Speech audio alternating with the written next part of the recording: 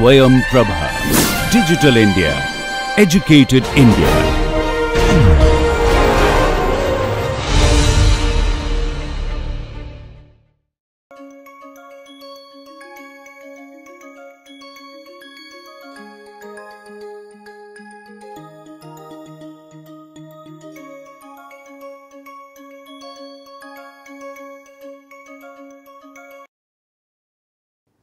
In the last few lectures, we are discussing about one of the revolutionary technology, next generation sequencing technology, where you are given the concepts starting from the basic to the latest advancement happening in this area, and we are very fortunate to have some of the very leading industries and their application scientists directly sharing their experience with you. So, in this light, in today's lecture series, today we have Mr. Rahul Solanki, a senior field application scientist from Primas Life Sciences, who will talk to us about Illumina next generation sequencing workflows. So, let me welcome Mr. Rahul Solanki for his lecture today.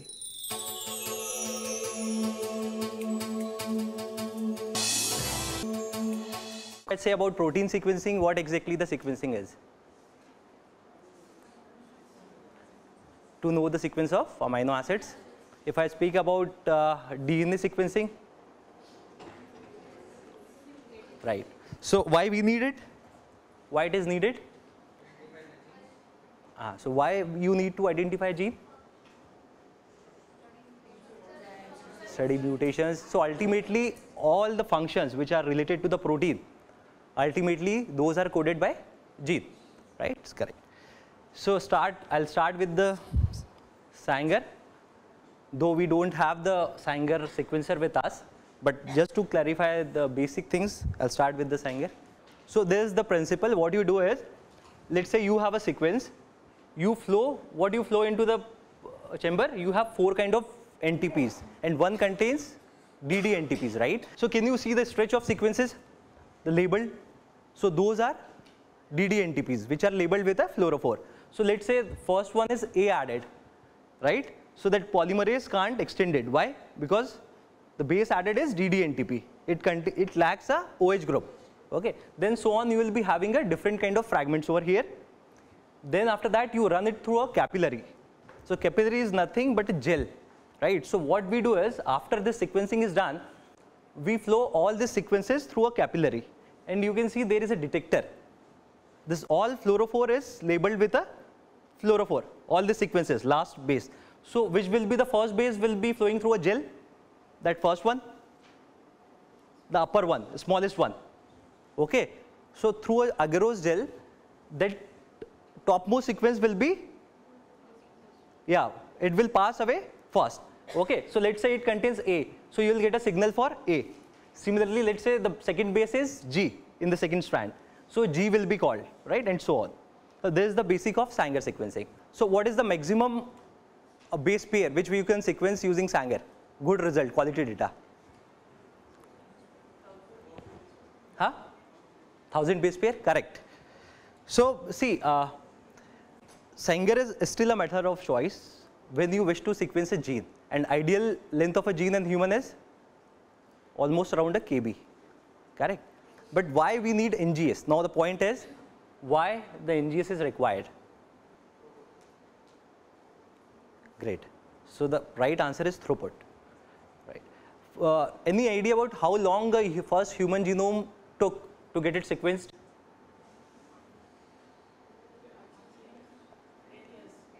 It took 10 years, and almost how much $1 million was invested? $1 billion. How many, ma'am? Almost $3 billion was invested for a first human genome to be sequenced. So, what is the length of human genome?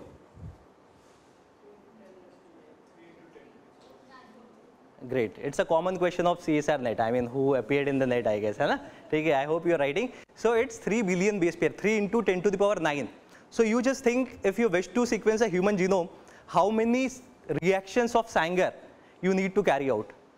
The length of human genome is 3 billion base pair, 3 into 10 to the power 9. And the maximum length of gene you can sequence is 1000 base pair. So, 3 billion divided by 1000, how much it is? how many reactions you need to carry out? How many? 3 million. So 3 million Sanger reaction you need to carry out to complete the human genome sequence, and the sequence you will be getting will be covered at 1x coverage. So even if you carry out 3 million reactions also, you will be covering your bases how many times? 1 time. So the coverage will be 1x. So if you wish to sequence a human genome, do you wish to invest 10 years more? No. So with the help of NGS technologies, you can sequence 50 human genomes in a span of 48 hours. How many? 50 human genome in a span of 48 hours. So the key idea remains the same. The principle remains the same. What we do is, let's say you have this human genome, let's say. So what we do initially is we fragment this human genome into very small fragments. And just like cloning, we don't need cloning at all in the case of NGS. What we do here is, so I'll be covering all the parts one by one. The very first step involved in all the sequencer are library preparation, which is followed by cluster generation. Then comes is the sequencing, and final is the data analysis part. Okay, so first is the library preparation. It's common for all the platforms. Though the sequencer are different, but the concept remains the same. So what is library first of all?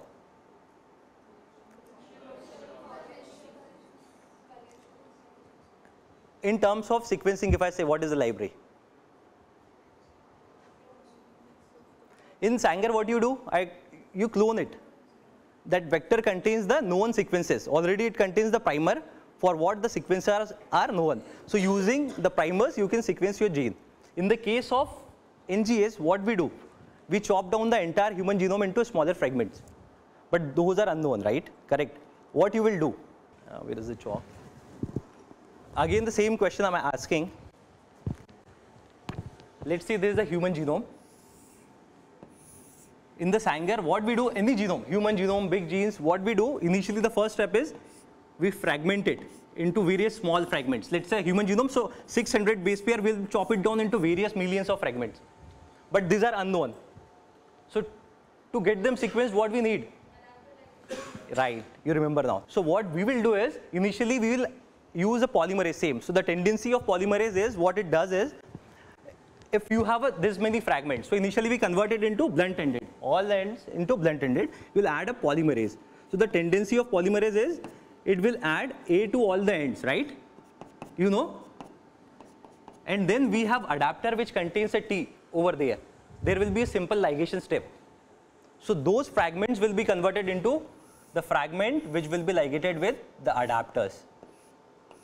So in library preparation, the ultimate goal is, so first of all we start with the DNA fragment. What we do is, we fragment it into various length of fragments, let's say 600 base pair. Then we repair the ends. Now it is converted into blunt-ended. And finally we ligate the adapters. So what are adapters? Adapters are the stretch of DNA for which the sequence are known, already known, right? So this is how the library looks like finally. It will contain a DNA insert which you wish to sequence in the middle. Now you can see there are the two regions, RD1, RD2, and these are essentially the adapters. We have two kinds of adapters, P5 and P7. Alright, is it clear? So I'll tell you what is the function of all. This is the sequence, unknown sequence. Alright, here you can see there are two regions. Here our read1 sequencing primer will bind. So this is called as read1 sequencing primer binding site. Flanked by both the ends are indices. What are indices? What are index? These are barcodes. So what is the function of barcode? So in NGS what you do is, you can sequence, as I said, using NovaSeq you can sequence 50 genomes altogether. So ultimately with the help of barcode you can identify which sequences belong to which of the samples. Am I clear? Great. So this is how the library looks like. The ultimate goal of library preparation is to ligate the adapters at both the ends of all the DNA fragments. Clear? Great. So this is all about library preparation. Coming on to the cluster generation. So now what is cluster generation? So essentially all the process happens on the flow cell, right? Flow cell is nothing but a glass slide. You can see there are two flow cells. There is high-seq flow cell, which is meant for sequencing human genome, and there is MiSeq flow cell for targeted sequencing especially. So it has 8 lanes. It contains 8 lanes and it has a common lane. Why we call it as a flow cell? Because the sequencing happens with the help of flow of reagent into this flow cell. Okay.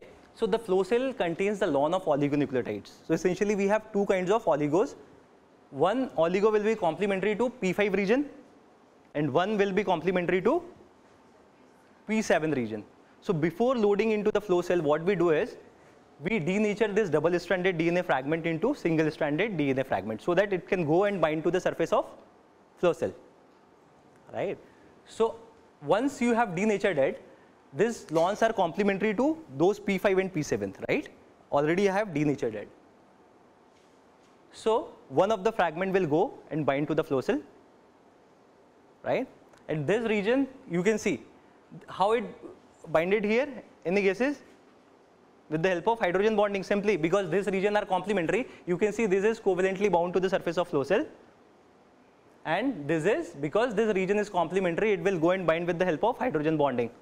Okay, and we extend this ends with the help of DNA polymerase. So you can see you will be getting a structure like this. Then what we do is we retain this original fragment because simply it is bound covalently to the surface of flow cell, and because this strand is bounded by hydrogen bonding, these are weak bond. So we denature it and we wash away this original template. We retain this one. Clear? Then what you can see is this is left over here, and since this end also, this one, this end and this end, it is also complementary to this oligo, it will flip over here. Again we will add DNA polymerase, you will see a bridge kind of structure. Okay. Then again we will denature it, and both the strand, because they are bound to the surface covalently, you will see a 2 strand over here, and this process will be repeated for millions of time. And ultimately on the surface of flow cell, what you can see here is you will be having a millions of fragment on the surface of flow cell. Okay. So again we denature all the fragments. So essentially you can see it contains 2 strands. Which strand it contains? Forward and reverse. Both strand it contains. So what we do is initially we cleave the reverse strand and we carry out the sequencing for forward strand. Okay. So now on the flow cell you can see which strand is retained. All right. So again there is a question. What should I do to prevent? Again, if I don't do a one step, what will happen? What is going to happen? Again it will flip and bind to this surface. What should I do to prevent? Again it should not bind to this primer. What should I do? Good. So what I'll do next is I'll block the all free ends so that it won't flip. Okay. Up now you are done with your sequencing part. I mean cluster generation is over. Now you are set to go for sequencing. So you remember in the library I have shown you a region, RD1 region. So which is meant for hybridization of read1 sequencing primer. So on the flow cell, now you flow read1 sequencing primer. So you can see that primer goes and bind over there. Then we are set to go for the sequencing. With Illumina, what we do is we essentially mimic the Sanger sequencing, just like natural phenomenon. So we have 4 kind of bases. So let's say there's your strand, we have added a primer. This you can see all these bases are labeled with a fluorophore. So one at a time, one base will go and bind to the sequence. It will be detected just like Sanger. We'll wash away the unbound bases and then we are set to go for the next cycle. So there is direct detection of the bases. So this, let's say you are running a sample of 300 cycle. So 300 base will go and bind. This is your one fragment.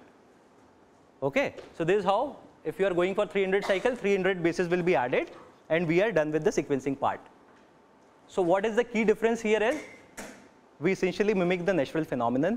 There is no change in phosphate or something. The best part is, if you detect any by secondary methods like phosphate or something, let's say, so what will be the hurdle there?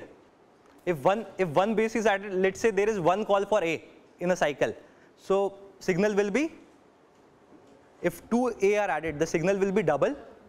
But if you have multiple A or multiple G over there, so you can't resolve the signal.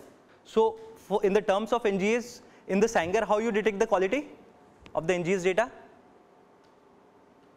By looking at the peak, you get a peak, you remember your data. If the peaks are sharp, your call is good. So in the case of NGS, we define the quality in the terms of Q values, quality values. So if I say Q30, Illumina use Q30 scores.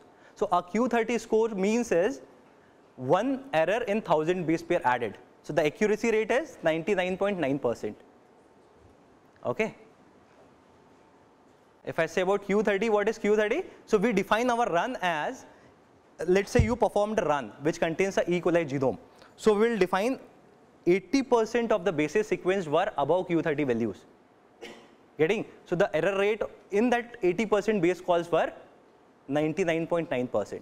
Not error rate, accuracy rate. The error rate was 0.1%. Am I clear? So what exactly the paired-end sequencing is, essentially you remember as ma'am said, initially we generate both fragments. If you wish to sequence only forward strand, what you will do is you will cleave away the reverse strand and you will sequence the only forward strand. The paired-end sequencing, what you do is you regenerate both the strand. In the second time, what you do is you retain forward strand, you retain reverse strand and you cleave away the forward strand. In this manner, you can sequence both the stretch of DNA. You have to, one is forward, one is reverse. So initially what we do is we cleave away the reverse fragment, we sequence the forward. During paired-end, what we do is we regenerate, we deblock it.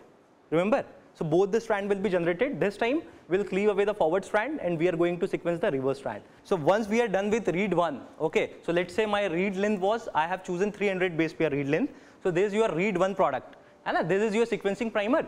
And from here, how many bases were added? Let's say it was a 300 cycle run. So 300 bases will be added over here. Those are detected. And then what we do is we denature this product, the product of read 1 sequencing primer. We'll denature it. And we are set to go for paired-end sequencing. What needs to be done is we will denature it. Again, we will deblock this end. Clear? So we will deblock this end. Again, it will flip because we have deblocked the end.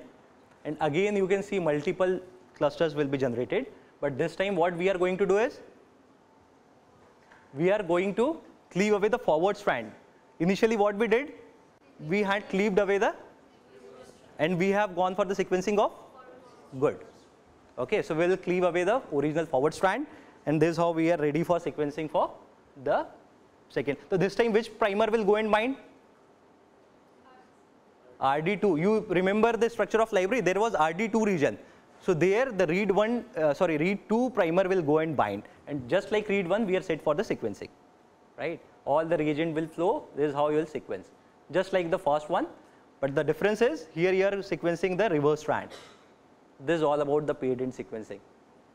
So in all our platforms, essentially what we do is we initially carry out read 1 sequencing, okay? Then we go for indice sequencing, barcode sequencing, which is essentially 6 to 8 base pairs long. Then barcode 2, and then finally read 2. Okay?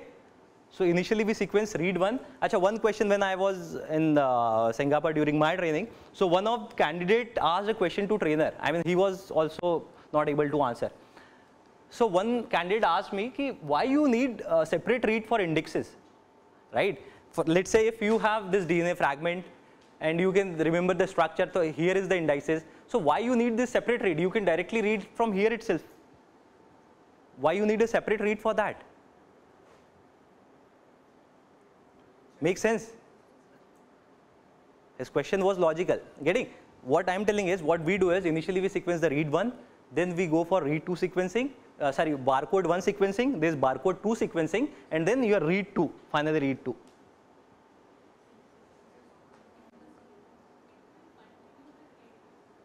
Good. So your catch is right. In Sanger, if you see, if you go beyond ideally speaking 600-700 base pair, your peaks will be not that sharp. So as the read length will increase, let's say I have a DNA insert of more than 600 base pair. So as the read length increases, the quality may drop. And for demultiplexing the samples from the pool, I need very accurate data. So because the barcodes are only 8 base pair long, so I should have very good data for demultiplexing the samples from the common pool, correct? So that is the reason why what we do is we sequence the read 1 sequences, then barcode 1, barcode 2, and finally we carry out what? Read 2, that's all. There is the simple logic. So once we are done with the sequencing, the final stage is the data analysis. Okay, so there are 3 kinds of analysis. First one is the primary analysis. So during primary analysis, what happens is, you know, all the bases are tagged with a fluorophore, right? So initially, the camera will record the signals like this. It will be colored though. So red, green, yellow, but these are all your bases called. So there is a software which is called as real-time analysis software. Once your bases are added, those are detected in a real time. Right? So once we are done with cycle 1, let's say, so you will get all the base calls file. So during primary analysis, it happens with the help of a software which is called as real-time analysis software. So it extracts your intensities from the bases and convert those intensities into base calls. So you'll be getting .bcl files on the board. Once the .bcl files are generated, the secondary analysis using MySeq again start on board itself. So what it will do is it will generate those base calls files into FASTQ files. And finally, using this machine, tertiary analysis also you can get the reports on board. Everything. So which are the pathogenic mutations? Which are the silent mutations? Every report you will get. What you need to understand is what is primary analysis. During primary analysis, the intensities of the base calls are extracted and you will get .bcl files on the board. During secondary analysis, you will get all alignments and FASTQ files. Right. So I'll play a small video for you guys.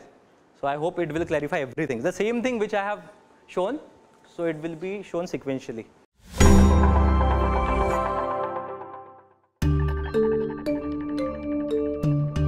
Clustering is a process wherein each fragment molecule is isothermally amplified. The flow cell is a glass slide with lanes. Each lane is a channel coated with a lawn composed of 2 types of oligos. Hybridization is enabled by the first of the 2 types of oligos on the surface. This oligo is complementary to the adapter region on one of the fragment strands. A polymerase creates a complement of the hybridized fragment. The double-stranded molecule is denatured, and the original template is washed away. The strands are clonally amplified through bridge amplification. In this process, the strand folds over and the adapter region hybridizes to the second type of oligo on the flow cell. Polymerases generate the complementary strand, forming a double-stranded bridge. This bridge is denatured, resulting in 2 single-stranded copies of the molecule that are tethered to the flow cell. The process is then repeated over and over and occurs simultaneously for millions of clusters, resulting in clonal amplification of all the fragments. After bridge amplification, the reverse strands are cleaved and washed off, leaving only the forward strands. The 3' ends are blocked to prevent unwanted priming. Sequencing begins with the extension of the first sequencing primer to produce the first read. With each cycle, fluorescently tagged nucleotides compete for addition to the growing chain. Only one is incorporated based on the sequence of the template. After the addition of each nucleotide, the clusters are excited by a light source and a characteristic fluorescent signal is emitted. This proprietary process is called sequencing by synthesis. The number of cycles determines the length of the read. The emission wavelength, along with the signal intensity, determine the base call. For a given cluster, all identical strands are read simultaneously. Hundreds of millions of clusters are sequenced in a massively parallel process. This image represents a small fraction of the flow cell. After the completion of the first read, the read product is washed away. In this step, the Index 1 read primer is introduced and hybridized to the template. The read is generated, similar to the first read. After completion of the index read, the read product is washed off and the 3' end of the template is deprotected. The template now folds over and binds the second oligo on the flow cell. Index 2 is read in the same manner as Index 1. Index 2 read product is washed off at the completion of this step. Polymerases extend the second flow cell oligo, forming a double-stranded bridge. This double-stranded DNA is then linearized and the 3' ends blocked. The original forward strand is cleaved off and washed away, leaving the reverse strand.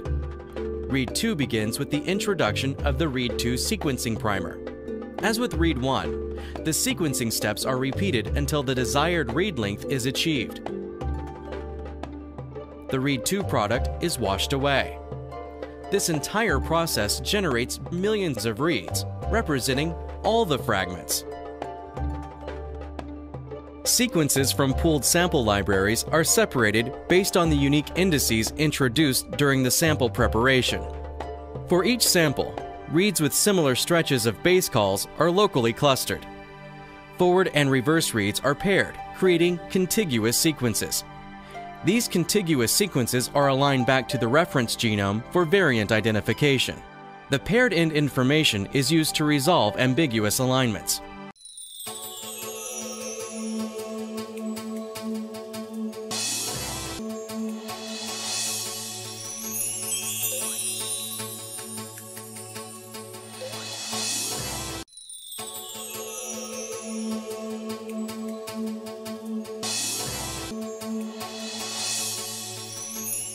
Alright, so I am sure by now you are very clear and convinced about the magic which next generation sequencing platforms have done for us, the pace, the accuracy, the speed, the cost, what one could accomplish by these platforms was not even possible to think 10 years ago. So, really rapid advancements which have been made in this area are tremendous, and now the major advantage one could see from this, that many applications are directly reaching to the clinics. So, now doctors are pretty much relying on sequencing technologies and their results for the patient care, and this itself conveys that a technology has reached to its robustness, to its maturity, to its accuracy, to an extent that now it could be brought to the clinics and for the patient care. So, now you are getting introduced to different type of platforms for NGS. It is entirely up to you to think about what are the pros and cons of each technology, which technology offers you what more superiority and advantages, but I must say all these technologies are very good.